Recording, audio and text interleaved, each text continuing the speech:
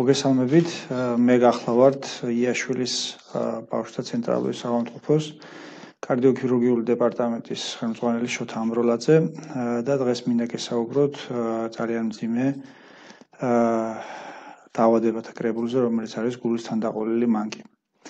გულის თანდაყოლილი მანკი ეს არის გულისა და მაგისტრალური სისხლძარღვების ანატომიური დარღვევა, რომელიც იწვევს ორგანიზმში სისხლის მიმოქცევის დარღვევას და შესაბამისად ამიდან გამომდინარე ყველა დანარჩენ პრობლემას. გულის თანდაყოლილი მანკების სიხშირე შეადგენს 6-დან 13 შემთხვევაზე 1000 ახალშობილში. აქედან აუცილებლად მინდა გამოვყო ასევე კრიტიკული მანკები, რომელსაც თქვენთვის გასაგებად ეწოდება სიცოცხლისათვის საშიში მანკები, რომელიც არის 1-დან 2 შემთხვევა 1000 ახალშობილში. და ამას მოგვიანებით შევეხებით, ეს ძალიან დიდი პრობლემა არის და დეტალურად გავარჩევთ თქვენთვის გასაგებად. რაც შეეხება გულის თანდაყოლილი მანკის როგორ ყალიბდება, ზოგადად მუცლად ყოფნის პერიოდში გული ყალიბდება პირველ ტრიმესტრში. აი ამ დროს ხორციელდება გულის თანდაყოლილი მანკის განვითარებაც, რომელიც შეიძლება დაკავშირებული იყოს როგორც გენეტიკურ, ასევე გარემო ფაქტორებთან, ან ორივე მათგანის შერწყმით. ასევე ცუდ ჩვევებსაც ძალიან დიდი მნიშვნელობა ენიჭება ამ დროს, რომელიც შეიძლება იყოს მაპროვოცირებელი ამ დაავადების განვითარებისა, ეს შეიძლება იყოს თამბაქოს, ალკოჰოლური, ნარკოტიკული საშუალებების მოხმარება, აგრეთვე შეიძლება იყოს რაიმე ინფექციური დაავადებები ან რესპირაციული დაავადებები, რომელიც ორსულობის პერიოდში შეიძლება ჰქონდეს ქალს, ამიტომ აუცილებლად მამალმა დედებმა ყურადღება უნდა მიაქციოთ აი ამ მდგომარეობას, რომ თქვენი შვილი ჯანმრთელი დაიბადოს. რაც შეეხება აი ამ კრიტიკულ მანკებს, სიცოცხლისათვის საშიშ გულის თანდაყოლილ მანკებს, ის შეიძლება გამოვლინდეს დაბადებისთანავე, პირველ საათებში ან პირველივე დღეებში და მას ზოგადად კლინიკური გამოვლენები ძალიან მკაფიო აქვს და ეს აუცილებლად თვალში საცემი იქნება პირველ რიგში ექიმისათვის. მაგრამ არის სამწუხაროდ ისეთ შემთხვევები, როცა ეს სიმპტომატიკა არ ვლინდება პირველ დღეებში და შეიძლება გამოვლინდეს რამოდენიმე დღის ან კვირის შემდეგ. რამაც შეიძლება გამოიწვიოს დაგვიანებული დიაგნოსტიკა და შესაბამისად დაგვიანებული მკურნალობა, რაც ძალიან ცუდი არის და შეიძლება მიიყვანოს ფეტალურ გამოსავლამდე, ამიტომ კრიტიკული მანკების დროულ დიფერენცირებას, დროულ დიაგნოსტიკასა და შესაბამის მკურნალობის ჩატარებას ძალიან დიდი მნიშვნელობა, ანუ სასიცოცხლო მნიშვნელობა ენიჭება. მოგვიანებით გეტყვით აი იმ კლინიკურ გამოვლენებს, რაზეც უნდა გაამახვილოს მშობელმა ყურადღება აუცილებლად. კლასიფიკაცია ძალიან დიდი და ბევრის მომცემი არის, მაგრამ მე თქვენთვის რომ გასაგები და მისახვედრი იყოს, მინდა გითხრათ, რომ არის ეგრეთ წოდებული თეთრი მანკები, როდესაც ხორციელდება ჭარბი რაოდენობით სისხლის მიდინება მცირე წრეში, ანუ ფილტვებში და ეგრეთ წოდებული ლურჯი მანკები, როდესაც ხორციელდება ნაკლები რაოდენობით სისხლის მიდინება მცირე წრეში, ანუ იგივე ფილტვებში, მაგრამ თუმცა აი ამ მდგომარეობებში შეიძლება იყოს ასევე გამონაკლისიც. ესე იგი, აი ზუსტად იმ კლინიკურ გამოვლენებამდე მივედით, რომელიც ძალიან მნიშვნელოვანია და ძალიან დიდი ყურადღება უნდა მივაქციოთ.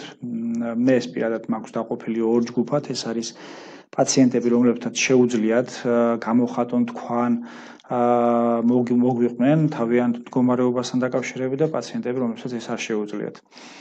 რას უნდა მიაქციოს მშობელმა ყურადღება, რაზე უნდა გაამახვილოს ყურადღება, ეს არის აუცილებლად კანის შეფერილობა, ცხვირის, სახის, ცხვირტუჩის მიდამოში, კიდურებზე, თითებზე, შეიძლება იყოს როგორც ფენქრთალი, ასევე ლურჯი, ანუ ციანოზური და ამას ძალიან დიდი მნიშვნელობა ენიჭება. ასევე შეიძლება პაციენტი იყოს მოუსვენარი, ტიროდეს უმიზეზოდ, შეიძლება კონდეს ოფლიანობა, განსაკუთრებით ცივი ოფლის, შუბლის არეში. ასევე შეიძლება გამოვლინდეს უმადობა, ანუ როცა არის შეიძლება უნდა ჭამა, მაგრამ ვერ ჭავს, იღლება ძალიან მალე, უარს ამბობს საერთოდ კვებაზე, წონის დეფიციტი, მივარდნილობა ამ ყველაფერზე ძალიან დიდი მნიშვნელობა ენიჭება და ყურადღება უნდა მივაქციოთ. გახშირებულ სუნთქვა, როცა ტაქიპნოვი არის და ამ ტაქიპნოვის გახშირებულ სუნთქვას იგივე მოყვება სილურჯე, ანუ ციანოზი.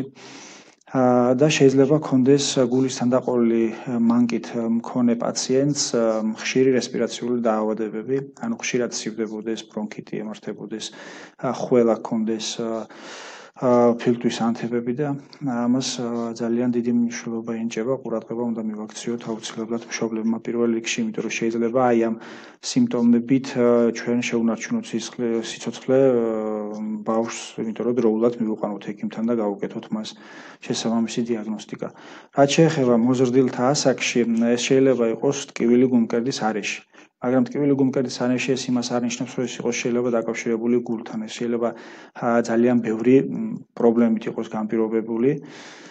შეიძლება სწრაფ ზრდასთან ერთად, რასაც მოყვება გულის კუნთის სწრაფი ზრდა, რომელსაც ვერ ასწრებს მისივე სიძარღვები, რომ გაიზარდოს, შეიძლება ამას მოყვეს ტკივილი, რომელიც გაივლის ძალიან მალე. ასევე შეიძლება იყოს მიოკარდიტები, მიოკარდიტი, პერიკარდიტი და სხვა ბევრი გულთან ასოცირებული ანთებითი პროცესები. ასევე შეიძლება იყოს ხერხემალთან დაკავშირებული ნევრალგიები, შეიძლება იყოს ოსტეოხონდროზი, რომელიც საერთოდ არ არის გულის პრობლემებთან დაკავშირებული. გახშირებული სუნთქვა, ანუ იგივე ქოშინი, როცა მოსვენებულ მდგომარეობაში ან ფიზიკური დატვირთვის დროს, ან ბავშვი შეიძლება იღლებოდეს უფრო ადრე, ვიდრე მისი თანატოლები, ამასაც ძალიან დიდი მნიშვნელობა ენიჭება და ყურადღება უნდა მივაქციოთ. უმიზეზოდ ცვალებადი, განმეორებადი, ხშირად გულისცემის სიხშირის ცვალებადობა, ეს შეიძლება იყოს როგორც ტახიკარდია, გახშირებული გულისცემა, შეიძლება იყოს ბრადიკარდია, ანუ შენელებული, ასე ვთქვათ, გულისცემა.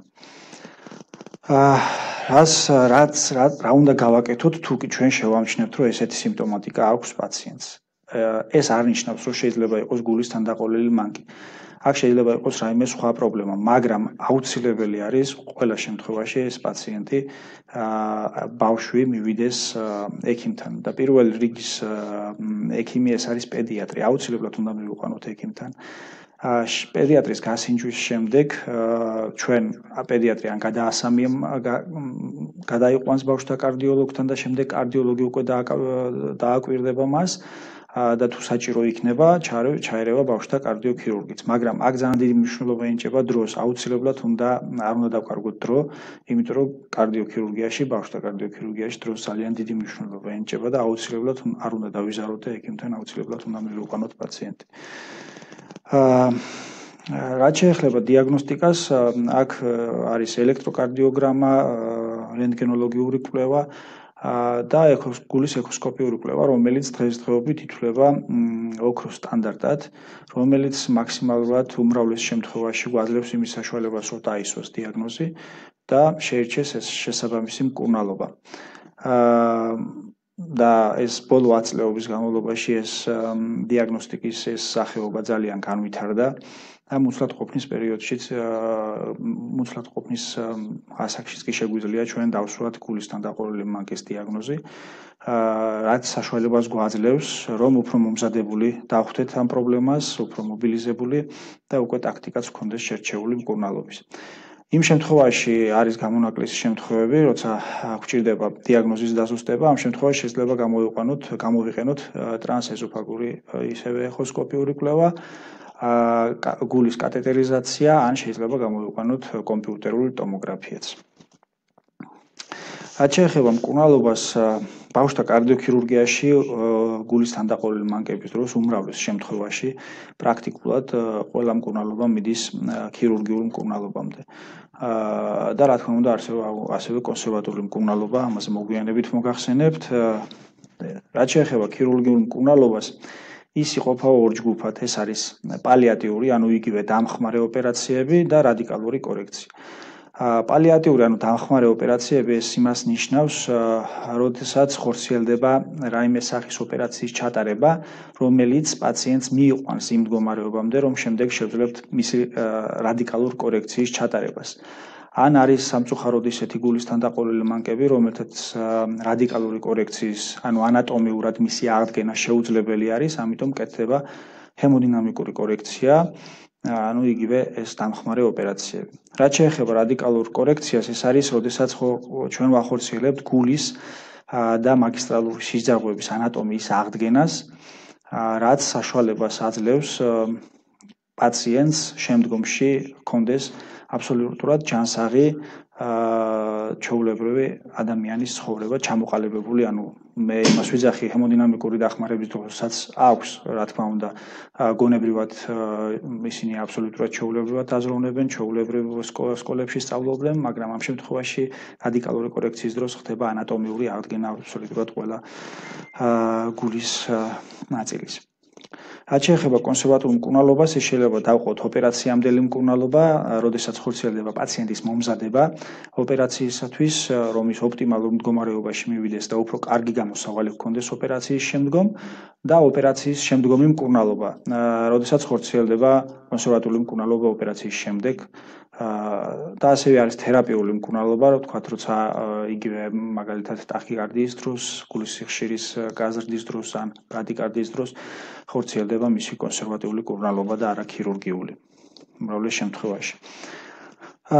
რაც შეეხება პროგნოზს, ჩვენ გავაკეთებთ, რომ მე შემიძლია ვთქვა, რომ იმ შემთხვევაში თუ იქნება დიაგნოზი დროულად დასმული, პაციენტი მივა ექიმთან დროულად და დროულად ჩატარდება ქირურგიული მკურნალობა, ანუ იგივე და შეიძლება ტაქტიკა მკურნალობისა, მაქსიმალურად გაიზარდა ესეთი პაციენტების გადარჩენის რიცხვი, ამიტომ ამას კიდე ერთხელ მინდა გავიმეორო, რომ დროს ძალიან დიდი მნიშვნელობა ენიჭება და აუცილებლად მიბრძანდით ექიმთან, თუ რაიმე ეჭვი გაგიჩნდებათ, ჯობია გაესინჯოთ, ვიდრე რაღაც კითხვები იყოს დარჩენილი. და შეჯამება, ნუ მე მინდა შევაჯამო ეს ჩემი დღევანდელი საუბარი ამ თემის ირგვლივ და მინდა გითხრათ, რომ ანუ ბოლო ათწლეულების განმავლობაში მნიშვნელოვნად გაუმჯობესდა გულის თანდაყოლილი მანკების დიაგნოსტიკა და ქირურგიული ჩარევის მეთოდები. შესაბამისად გაიზარდა წარმატებული გამოსავლის სიხშირე, ამიტომ გულის თანდაყოლილი მანკის დროულ დიაგნოსტირებას და შესაბამისი ქირურგიული ჩარევას განხორციელებას საერთაშორისო მნიშვნელობა აქვს ავადობისა და სიკვდილიანობის შესამცირებლად. მე გისურვებთ, რომ ეს საერთოდ არ გქონდეთ და იყოთ ჯანმრთელები, კარგები და ჩვენს გახარებულები ვიქნებით. ეხლა შეგიძლიათ დაგვისვათ კითხვები ჩვენს პირდაპირ ეთერში და შევეცდები გაგცეთ პასუხი ამ კითხვებზე.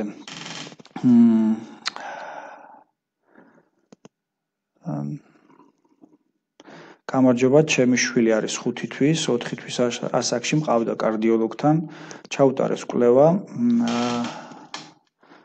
კვლევა და დაუწერეს დიაგნოზი ღია არტერიული სადინარი. ჰემოდინამიკურად უმნიშვნელო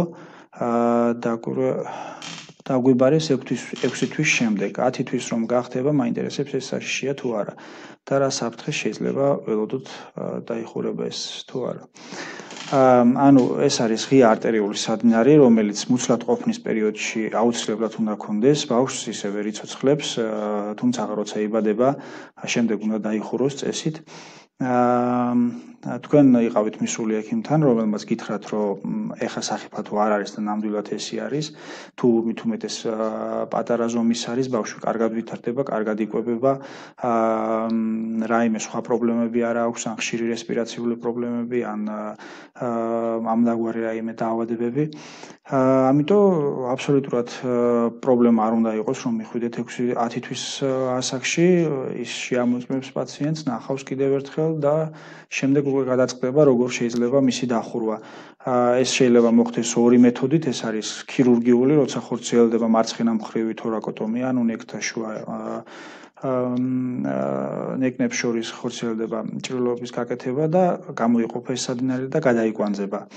ან და ეს შეიძლება მოხდეს სხვა მეთოდით, ბარძაყის ვენიდან შედიან კათეტერიზაციით და ხურავენ მას აბსოლუტურად ქირურგიის გარეშე. ანუ ეს უკვე ექიმის გადასაწყვეტია, რამდენად შესაძლებელი არის ამის გაკეთება და რამდენად არა ეს დამოკიდებულია ზომებზე, სიგრძეზე და მრავალ ფაქტორზე, რომელსაც ნახვა უნდა აუცილებლად. ისე წარმოუდგენელია, რომ ეს ვთქვათ.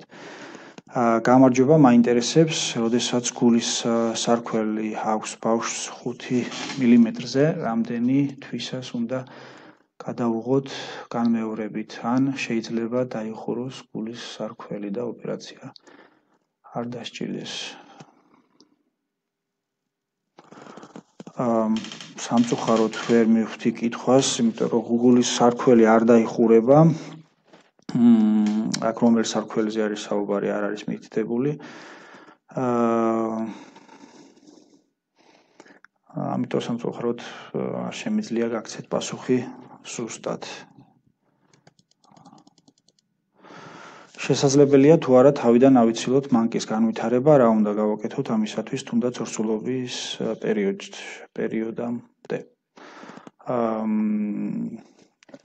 იცით, გულის თანდაყოლილი მანკის ჯერჯერობით მეცნიერებს ზუსტადაც არ აქვთ გარკვეული თუ როგორ წარმოიშვება, რატო წარმოიშვება, ან საიდან მოდის, არის რა თქმა უნდა თეორიები, რომ შეიძლება იყოს გენეტიკური პრობლემით განპირობებული, მაგალითად თუ ოჯახში არის დაფიქსირებული გულის თანდაყოლილი მანკის შანსი დიდია, რომ განვითარდეს, უფრო მეტია ვიდრე არა, ასე ვთქვათ, ასევე შეიძლება ორსულობის პერიოდში იგივე ვთქვი, რომ თამბაქოს მოწევის, ალკოჰოლის მიღების, ნარკოტიკული საშუალებების მიღების დროს, გარკვეული ინფექციების დროს შეიძლება ეს ყველაფერი განვითარდეს. ამიტომ მე ვფიქრობ, რომ ორსულობის პერიოდში მომავალმა დედამ აუცილებლად უნდა არიდოს თავი ყველა იმ მაქსიმალურად უნდა არიდოს თავი ყველა იმ მავნებელ ჩვევას, რამაც შეიძლება ვთქვათ შეუწყოს ხელი ამის განვითარებას.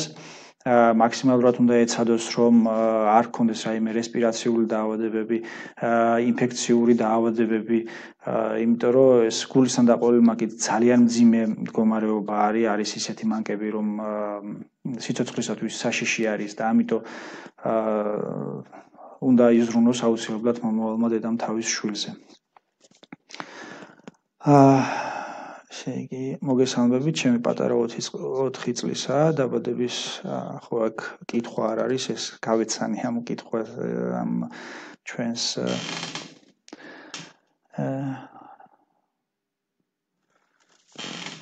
კარგი, წავიკითხავთ კითხვა ყოფილი. მოგესალმებით, ჩემი პატარა 4 წლისაა, დაბადებისთანავე აღინიშნებოდა შვილი, გავიკეთეთ გამოკვლევები ჯოინის კლინიკაში და მითხრეს, რომ პატარას აღინიშნება ფილტვის არტერიის სტენოზი, მაგრამ არ საჭიროებს არანაირ მკურნალობას. დღესაც ბავშვი არის ძალიან აქტიური, არ გქონია არანაირი პრობლემა, მაინტერესებს საჭიროა თუ არა თავიდან გამოკვლევების ჩატარება და რამდენი წლის ასაკში. დიდი მადლობა. ალბათ გეტყოდნენ ექიმები, რამდენ ხანში ერთხელ უნდა მიხვიდეთ და გაიკეთოთ გამოკვლევები. სავარაუდოდ შეიძლება რომ იყოს დაკვირვების ქვეშ და ამ დაკვირვების შემდეგ გექნებათ აბსოლუტურად თქვენს რომ წყნარად იყოთ, კარგი იქნება თუ იქნებით რაიმე რამოდენიმე შეიძლება არ ვიცი ახლა მე სტენოზი რა დონის არის და როგორ არის განვითარებული და რა ხარისხით არის, მაგრამ კარგი არის თუ მაინც გააკეთებთ ამ გამოკვლევებს გარკვეული პერიოდულობით. ეს შეიძლება იყოს წელიწადში ერთხელ, შეიძლება იყოს 6 თვეში ერთხელ, შეიძლება იყოს 3 თვეში ერთხელ. გააჩნია კიდევ ერთხელ ვამბობ რა დონით არის ეს ყველაფერი მოცემული. სალამი დამატებით ქორდის არსებობისას როგორია მენეჯმენტი, მადლობა. დამატებითი ქორდა, ანუ ეს შეიძლება იყოს როგორც მიტრალურ სარქველზე, ასევე შეიძლება იყოს ტრიკოსპიდალურ სარქველზე, თუ ის არანაირ პრობლემას არ იწვევს, არ არის ნაკლოვანება განვითარებული, არ არის სხვა რაიმე პრობლემა, იყოს რას გიშლით. თუ რაიმე პრობლემას იწვევს, მაშინ უკვე უნდა დააფიქრდეს ექიმი და მიიღოთ შესაბამისი მერე გადაწყვეტილება. გამარჯობა, მაინტერესებს როდესაც გულის სარქველი აქვს ბავშვს 5 მმ-ზე, რამდენი თვისა უნდა გადავუღოთ? ახლა ეს კითხვა წავიკითხე და სამწუხაროდ ვერ გიპასუხეთ, იმიტომ რომ გულის სარქველი